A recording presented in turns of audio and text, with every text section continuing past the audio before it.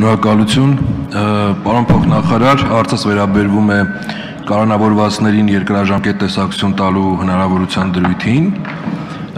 Այստեղ մարդասիրական նկատառումները հասկանալի են, այդ առումով որևէ խնդիր չկա,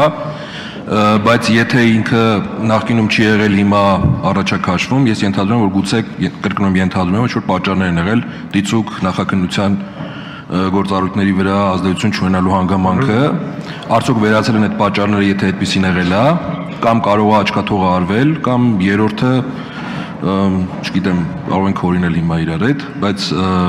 եւ սրանից բխող երկրորդ հարցս, արդյոք սա ենթադրում է, որ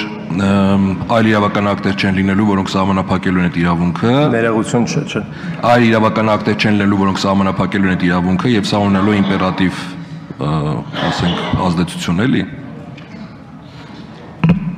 երկարաժամկետ տեսակցության հնարավորությունը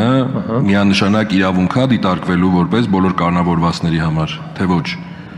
այսինքն կարող է լինել ինչ-որ պատճառներ որոնց պատճառով այդ իրավունքը որոշակիորեն սահմանափակվի թե ասենք օրինակ հիմա կարող է կառավարվածները ավելի երկար են գտնվում կալանքի տակ ուղղակի դրա համար ակնառու դարձել այս դրույթի անհրաժեշտություն Պարոն փոխնախարար այդտեղ ականջակալ կա այդտեղ Լավ, շնորհակալություն։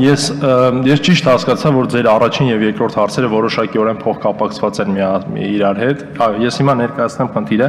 Ուրեմն տեսեք, տեսակցությունների արգելք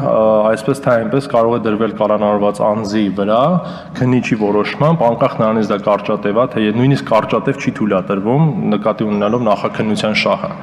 Այն դեպքում, երբ որ արդեն նախաքննությունը այլ նման ռիսկեր չի տեսնում եւ այդ տեսակցության արգելքը վերածվել է քննիչի կողմից, ապա ինչն է խնդիրը, որ եւ կարճաժամկետ եւ առավել եւս երկարաժամկետ տեսակցություններ մենք իրեն թույլ չտանք։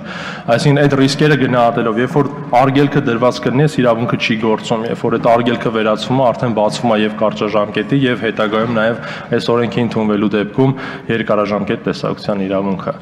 Սա է որևէ խնդիր այլ առումով մենք չենք տեսնում։ Արձագանքի կարիք կա, խնդրեմ։ Այսինքն ես ճիշտ եմ ենթադրում, որ երկարաժամկետ տեսակցության հնարավորություն չէր տրվում պարզապես դրա իրավական հիմնավորումը չունենալու պատճառով, մնացած առումներով ամեն ինչն հենց է ոնց եղել է։ Շնորհակալություն։